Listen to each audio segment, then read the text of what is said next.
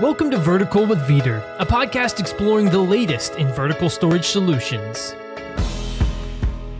Hello, everyone. Welcome to another episode of Vertical with Vidir, a Vidir podcast. I'm your host, Daniel Litwin, the voice of B2B. And folks, thanks so much for joining us on another episode of the show. I really appreciate you listening along to some quality Vidir thought leadership as we explore various intersections in different industries, but really grounding everything around vertical lift machines and broader changes to warehouse and industrial management. As you're listening to our grounded conversation today, make sure that you're heading to our website, storevertical.com. Again, storevertical.com for more information on some of the technologies and use cases, and also other content that we might discuss today. You can find podcasts, articles, and more on our site. You can also subscribe to Vertical with Vidir on Apple Podcasts and Spotify. Just search up Vertical with Vidir, hit that subscribe button, and you'll have a full catalog of previous conversations as well as notifications when we drop new ones. So on today's episode of the show, we wanted to try to bring the benefits of a vertical lift machine down to earth. We've covered a lot of high-level impacts in industrial, retail, and manufacturing industries, how they're transforming, how vertical lift machines, specifically Vidir's vertical lift machines, are filling in a lot of gaps in warehouse management and fulfillment services, etc. But today, we're taking that big picture and we're using it to paint a smaller picture, a picture of the end user experience. And to do that, we're highlighting a customer of Vidir's, their industry, and their business needs, and more specifically, where vertical lift machines fit into their technology and management strategies, and what value a third-party partner like Vidir can provide to an end user beyond just the sourcing of hardware and tech. So here to share his insights is Ralph Fehr. He's president and CEO of Elias Woodwork. Ralph, great to have you on. How are you doing? Good, thanks. Pleased to be here. Yeah, real pleasure getting to chat today. Thank you so much for joining us. So before we jump in, give us a quick overview here of what Elias does. I know that Elias Woodwork offers a diverse product line of wood solutions, everything from cabinet doors to refacing of facades and kitchen and bath, as well as automotive industries. But can you give us that deeper dive on the work your company does, the industries you serve, and why you've honed your company to serve those industries? Well, Elias Woodwork and manufacturing has been around since about 1980 and started as a kitchen cabinet manufacturer. Our company philosophy has been to be a very top of quality in production with a really quick turnaround. So price would be less of an issue. We just didn't want to be a bottom feeder and, duking it out with all the giant companies out there. We are highly automated to help us with both consistency of quality as well as speed. And in the late 90s, we were sought out by Daimler-Benz because of our reputation for quality. And that launched us into building wood parts for their interiors of some of their lines. Over the years, we have also branched into thermofoiling business. So by now, we employ about 450 people in 2 factories totaling about 500,000 square feet. Doing the things you mentioned, automotive interiors, cabinet doors, moldings, turnings, specialties for cabinet manufacturing industry, working for other cabinet companies and retailers servicing the home construction and renovation markets. That's a wide variety, and in that wide variety, you have focused on offering full-service finished wood solutions, meaning that the woodworking process, regardless of industry and regardless of solution from start to finish, is an in-house process. So can you give us some more detail on the various steps of your production process as well as standards of quality, especially as you've expanded into more industries, and how this shapes your operations and facilities management? Okay, well, yeah, we take it from raw material to ready to install on each item we produce. And we could be here all day if I wanted to go down every product line, but we do not do final assembly. We provide a ready to assemble kit in every case. This means goods are sent out pre-finished, and that's done with highly automated equipment and then hand inspected to ensure zero defects. Our finished products go out around the world, and we simply can't have items come back to us as unsatisfactory.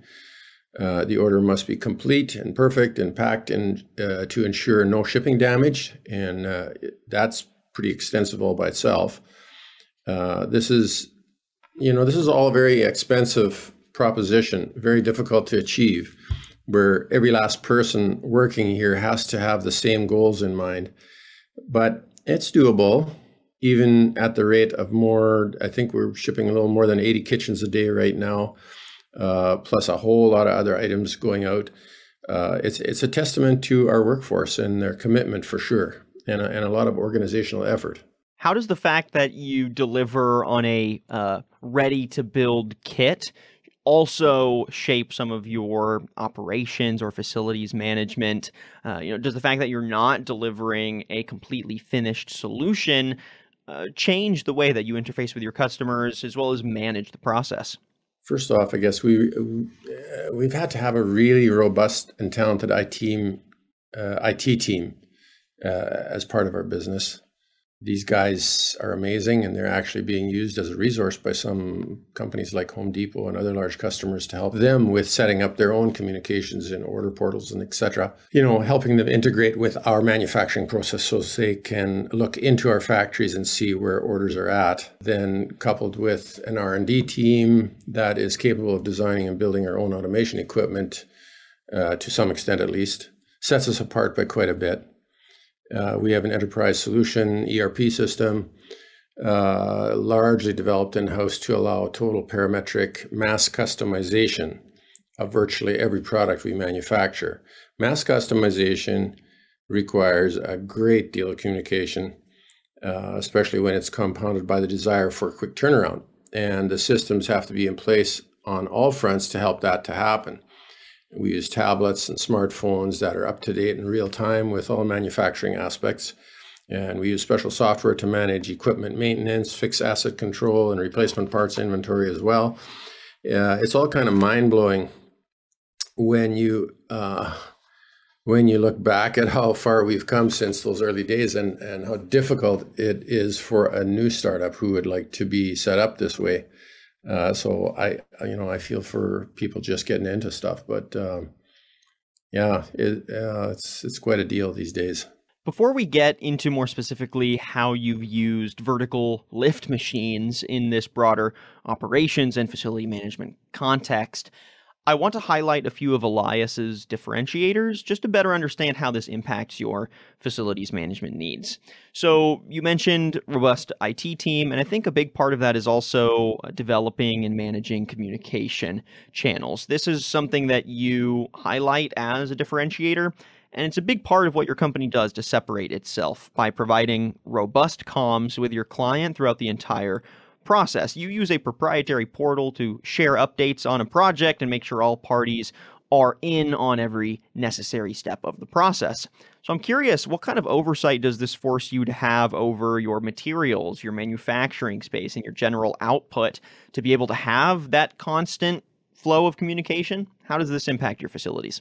Well, it's like I said, we have to have tablets and phones and programs, software running so that, people kind of know where everything is at all times, not just, at an order level, but at an individual part of an order level. And we really have to have a very tight, cohesive group of people working, toward the same goals. It's organizationally pretty challenging, but we have some profit share systems and things in place that really motivate people to all take care of their little part of the business and be pulling the rope in the same direction, so there's no tug of wars anywhere. You're always you're playing whack-a-mole with little things that come up here and there, but yeah, we work pretty hard at making sure that the communication is top shelf everywhere and that we are all on the same page. You've also focused on developing a lean manufacturing process, and this has been done to differentiate your operations and your service, also that bottom line, right? And this has led to an environmentally driven strategy of Elias's to reduce and remove redundancy, waste, and unnecessary product storage within your workflow. So, can you give us more detail there as well on how you manufacture lean, how you've developed that process, and also break down how lean manufacturing has shaped your facility's needs and operations? Yeah, we try very hard not to have more than necessary work in progress. There are exceptions to every theory, I suppose.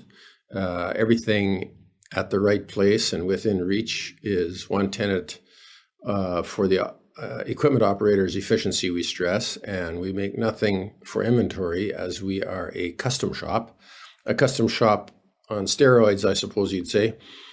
We have a large inventory of raw material, and that might be one place where we don't subscribe to lean. We're always working to eliminate non-value added work, except in the inspection departments where it's more about preventing non-value added rejection work. We are fairly vertically integrated, so we have a better control on quality and don't outsource much of anything except the supply of raw materials, which we think we keep plenty on hand, but it's really only maybe about 15 to 30 days worth in most cases. Quick turnaround we try for demands we have raw material ready to go at all times and demands quick in and quick out. So high efficiency storage in good density is important to us. Can you expand a little bit more on the environmentally driven side of that vision and how a green conscience, I guess, for lack of a better way to phrase it, how does that inform how you manage your facilities as well as some of the investments you make in any supporting technologies or processes? Okay, well, there's lots of things you touched on there in that question. I mean, for instance, we have high efficiency automated painting equipment, which reclaims the overspray onto belts, which get scraped off and get reused. So there's, virtually nothing going not onto the finished product. And we don't have to, we don't have to buy as much material, but we also don't have to waste as much and put as much into the air in the way of pollution and so on. We work very hard also at making good use of the fiber we purchase, the wood fiber, making sure that we have a product line that, where we use the long, clear pieces first to make long linear moldings and so on and so forth. And then the parts that have knots in them, the pieces between those knots end up being a little shorter, but we have products that can use that material. So we throw very little out. As it stands, I mean, we really don't throw any out. We actually heat the building with the little bit of offal that there is. But that's a big discussion. And floor space in this northern climate is very expensive.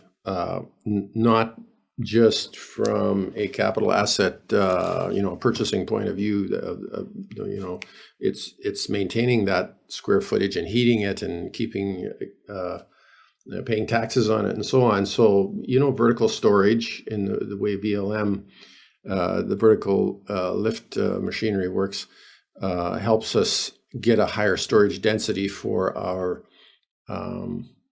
inventory on the work in progress, and the small parts kind of end of it, helps us improve that a lot. And I guess that's what we really like about it. All right, Ralph, let's go ahead and track that vertical lift machine journey now. I want to lay out the reasoning first for why you went with a vertical lift machine. When you were in the search for a facilities solution, what were your main pain points across the warehouse and manufacturing floor? And how are these pain points impacting various specifics? So let's start there first. When you were in search of the solution, what were your main pain points? Just kind of in general in your facilities management space, and then we'll get a little more granular. Okay, first off, what we had was rows of ready racking, and we had a order picking a machine that has a vertical lift where a person rides up with on a vertical lift, and horizontally it drives all over, and the person could pick from the ready racking onto a carrier tray that it has, and bring it to a desk where we organize the order. And it was inefficient in that there's a lot of time involved in picking just one item. So the operators tended to have to be very well trained and know, 3 orders at the same time, where they would have to pick, like products from the same area that they were up zooming around with. And so you can kind of tell what that would be like. But so first of all, we shopped around a little bit and looked for something that emulates that. And there's many systems out there like that. Some of the big Amazon warehouses and those use these systems where there is a track on the ceiling and one on the floor, and this machine zips back and forth and picks things out of a racking system. But what we found was that there's so much wasted space when these shelf heights are static, and you take a lot of floor space with all this ready racking. When we came across the VLM made by Vidir, we realized that this thing has the ability to, much as we custom build a lot of the products we make, and make changes to the specifications for individual customers, this thing, the VLM will adjust the shelf spacing on the fly for the height of the products in the shelf. And that improves the density of storage so very, very much. And it allowed us to, it potentially allowed us to free up so much floor space. So that was one of the main things that we were looking at. We didn't realize there were so many other benefits, though, getting into it. We didn't need a huge storage of individual items, but needed quick access to a fairly large number of SKUs. And this is specifically for the hardware we ship with kitchen cabinetry, slides and pulls and hinges and screws and so on. And there's a few thousand SKUs. And the VLM seemed to fit that bill regarding this cabinet hardware really well. As far as operations go on that subject, we needed quick retrieval of individual items, and this certainly beats the system we were using. We had to order pickers using these vertical things, driving around, and it took forever to get all these pieces together, and would inevitably also lead to misplaced items or things stored in wrong locations, and items being temporarily misplaced or double ordered, etc., as there are thousands of SKUs we were working with. Regarding operator efficiency and safety, the operator would have to go up and down and all over to retrieve these things, and there's certainly more room for injury and a much lower efficiency retrieving these items. You already expanded on a few of the specifics, so thanks for intersecting that already. I want to highlight a couple other granular areas that are often pain points on the warehouse or manufacturing floor. That would also be employee efficiency and safety. So before that vertical lift machine was integrated, as you were managing those storage and accessibility pain points, how did those domino effect into any issues around employee efficiency or employee safety, or how did they just miss the mark in general, and how did that inform your search? Well, if you imagine an employee on one of these vertical lift machines, they're kind of strapped with a tether that they can't fall off, and they have to reach into the racking, to the shelving to pull an item. And some of these, a box of slides for cabinetry slides would be maybe about 40 or 50 pounds, and put them onto the shelf on the vertical lift device. and go down with it, there's room for, back injury and so on. And it takes a fairly strong person to do that kind of thing all day. Being, high up in the air, like our ceiling heights are almost 30 feet. So it's a little scary up there. And not every person applying for jobs here is even remotely interested in that kind of work. I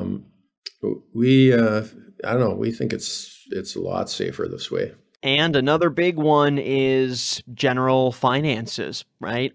These pain points, I'm sure, can create unexpected costs and can impact your bottom line. So as you were maneuvering those pain points, how were they impacting your bottom line, your budget, and your financing operations?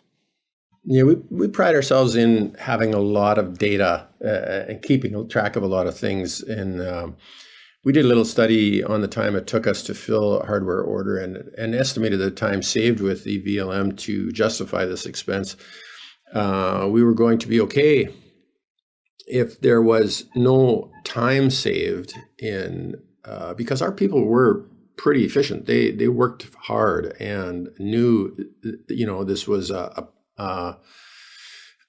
kind of a high labor thing we were doing to a product that essentially is not very expensive. The little hardware items are not worth a lot, so you can't spend a lot of time on them individually. We were going to be okay if there's no time saved, but the inventory tracking would be, we decided would be a big improvement, and that might be payback enough in our minds.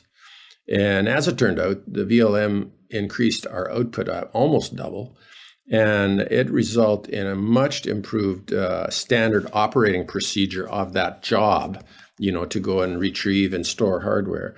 The people we had doing it before had to be on their game, remembering an unbelievable string of things, trying to make their pick routes efficient. It's a huge improvement on levels we didn't expect.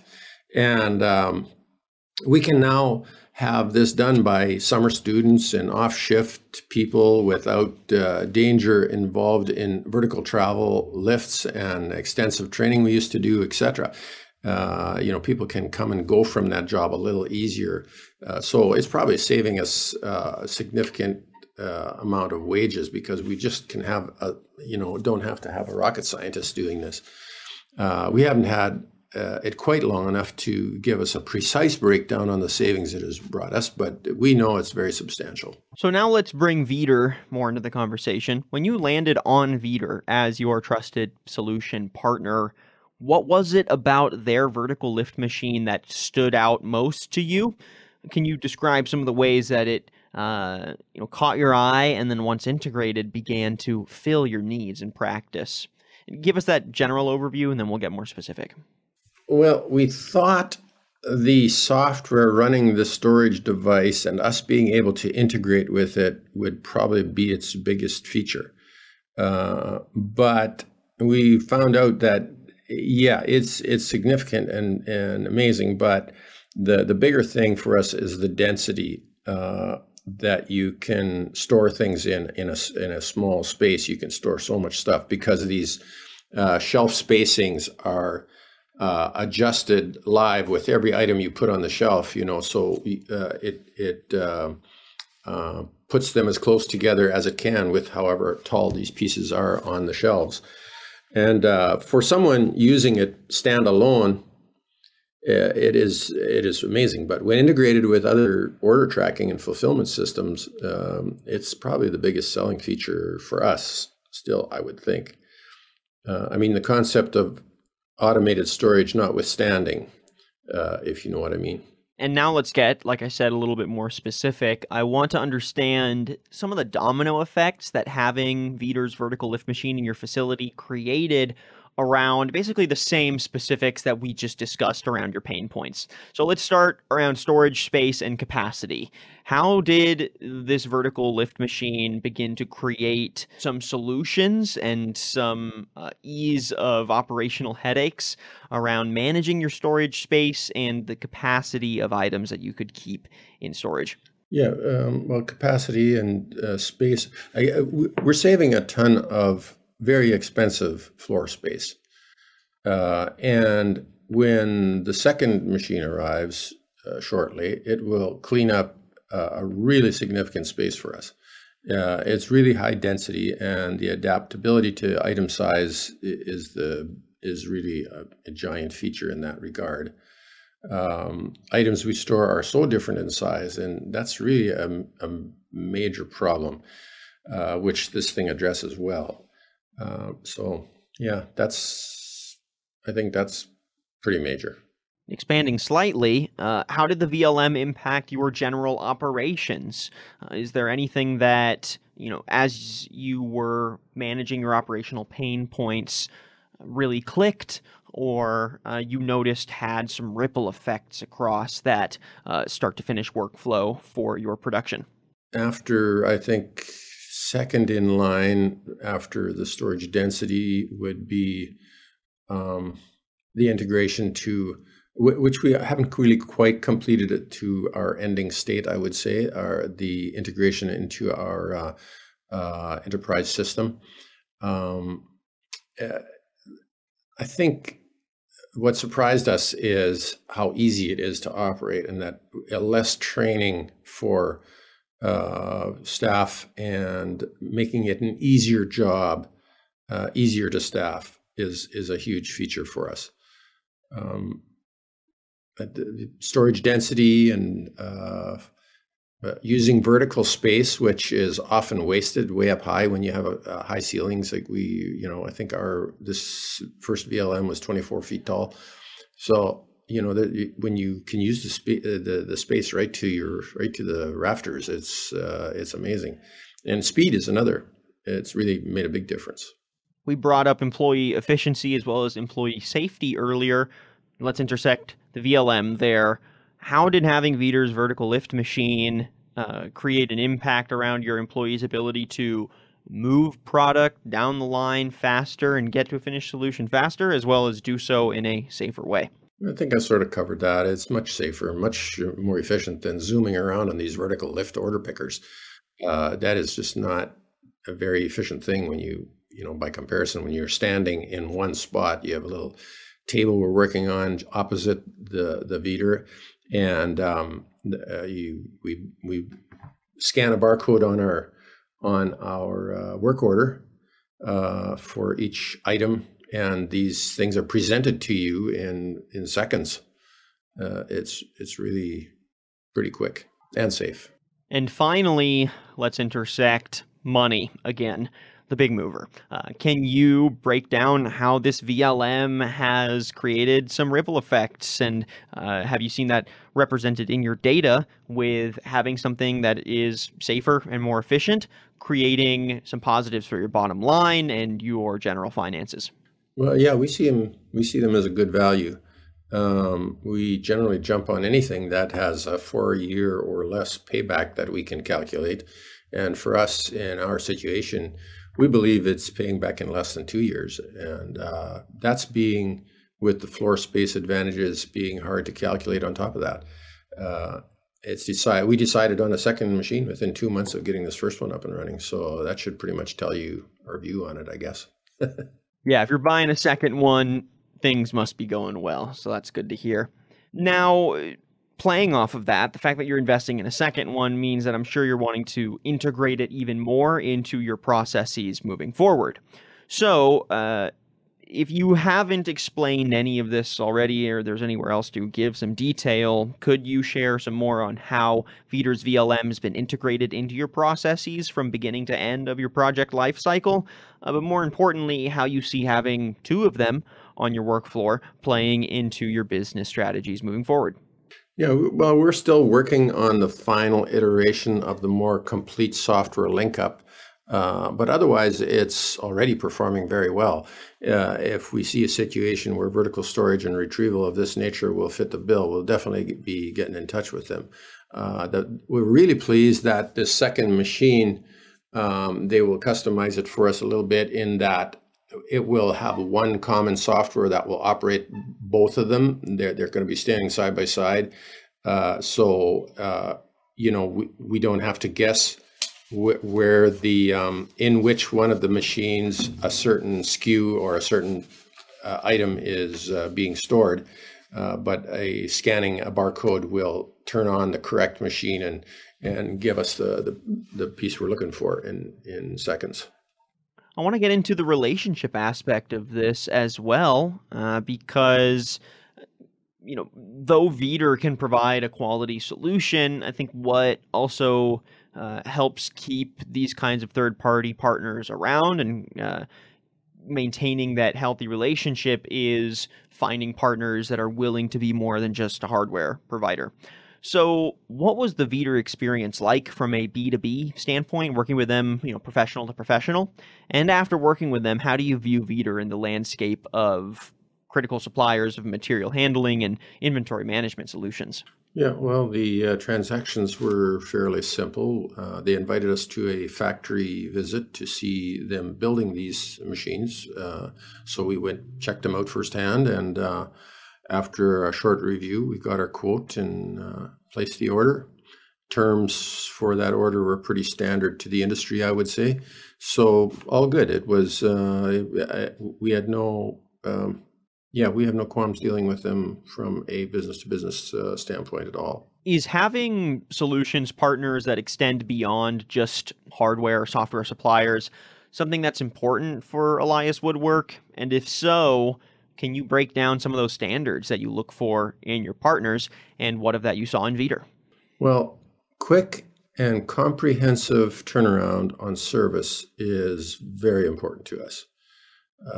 You can imagine when you're shipping thousands of pieces a day and storing and retrieving items, you simply can't be broken down for a long period of time. Minutes are a problem, hours are a serious problem, and a day or two is ridiculous. Everything, our shipping departments and so on, they clog up really quick when things don't go well. So when your customer satisfaction depends on quick turnarounds, so does our supplier and equipment vendor service.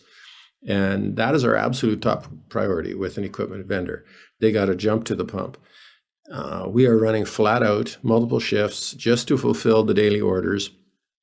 And equipment just can't be down.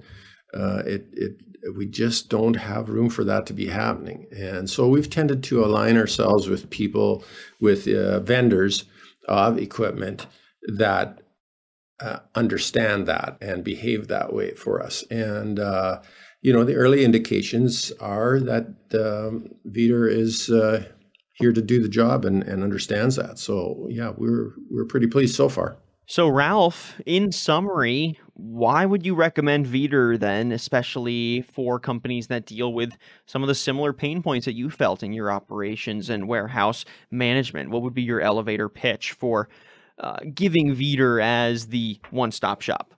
Well, if you need storage density and efficiency in terms of like quick in-out and inventory management as a bonus, and your production size factors fit the categories of the VLM, absolutely. I think it's one of the most versatile solutions out there. It can be used standalone. It can be tagged into bigger software systems.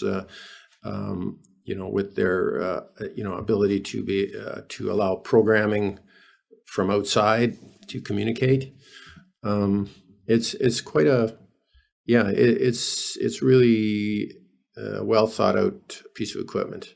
Fantastic. Ralph, thank you so much for your time on the podcast here, giving us this breakdown of some of Elias Woodwork's differentiators, some of your pain points in production, managing of supplies, and just general warehouse efficiency, and how a solution like Vidir's VLM stepped in to take charge and help ease some of that pain. It's really been a pleasure getting to chat today and pick your brain a bit here on how you're putting some quality tech to work. So thank you again to Ralph Fehr, President and CEO of Elias Woodwork.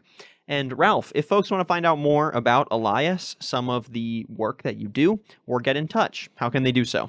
Well, we have a 1-800-665-0623 is a toll-free number. You can talk to customer service representatives anytime.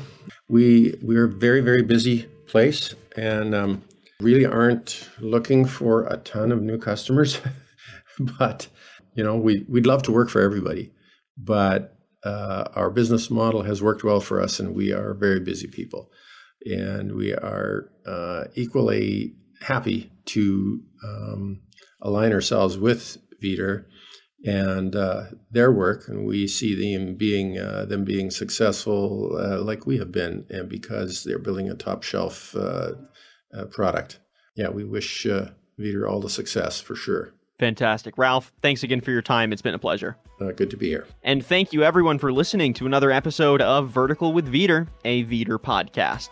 If you like what you heard and want to listen to previous episodes, make sure that you're subscribing to our podcast on Apple Podcasts and Spotify, and make sure you're heading to our website, storevertical.com. Again, storevertical.com for more information on our solutions, services, and other Vidir content. I'm your host, Daniel Litwin, the voice of B2B. Till next time.